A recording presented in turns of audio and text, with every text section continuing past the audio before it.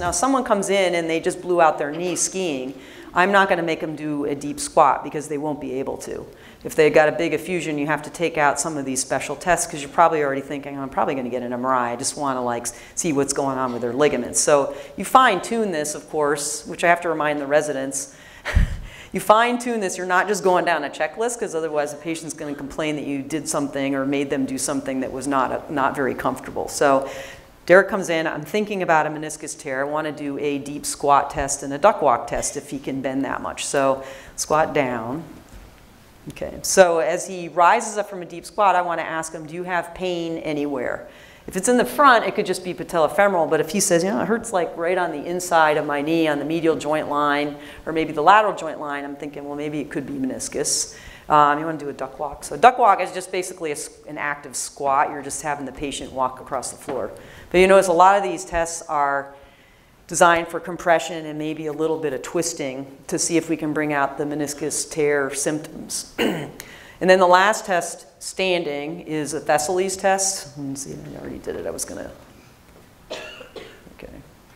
I was going to scroll through these so you guys could see. It's our PA doing the squat. She's laughing. Okay. Thessaly's test with Christina. So stand. You don't have the patient bend too much, and you have them bend, you just have them bend maybe 20, 30 degrees, and you have them rotate. A lot of people can't do this. They twist, like do the bad one where they twist through your hip. Yeah. People twist through their hip, and that's really doing nothing to compress the knee and twist it. So then if they can't do it and you ask them like 3 times to like, you got to probably work on this yourself so you can demonstrate to the patient and see how bad your core stability is, because it definitely tests core stability.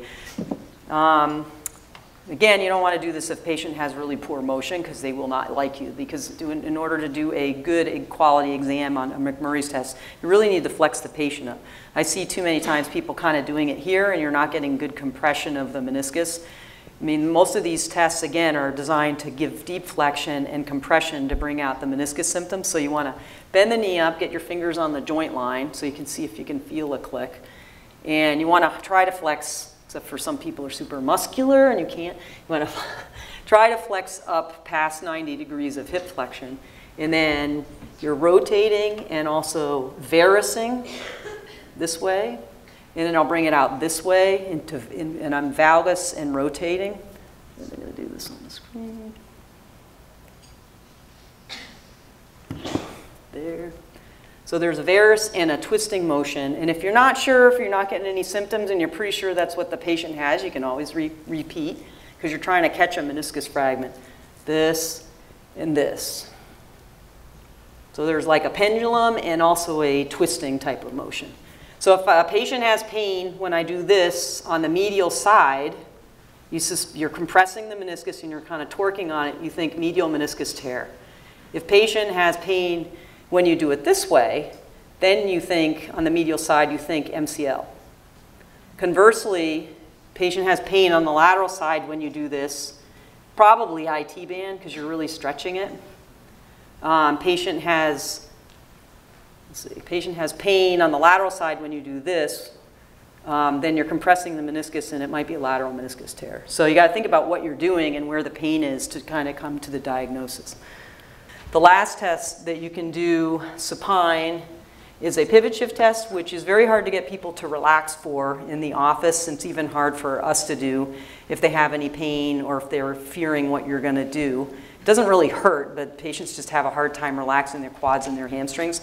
It's highly specific, though, if the patient has a pivot shift compared to the opposite side. And as I was mentioning before, if the ACL is torn, the tibia sits forward, and as you bend the knee up to about 30 degrees, the patient's iliotibial band tightens and reduces the tibia to the normal orientation of the femur. If the ACL is intact, there's not going to be that shift. So what you're trying to do, though, is even Derek's having trouble relaxing. You're trying to get the patient to relax their quad and hamstrings. There's a lot of different ways to do this, but usually you abduct the leg, and I tend to load the knee, and then I try to rotate and apply a little bit of valgus as I'm doing this. And about here, the IT band tightens up, and if someone's ACL is torn, the tibia shifts back, like in this patient here.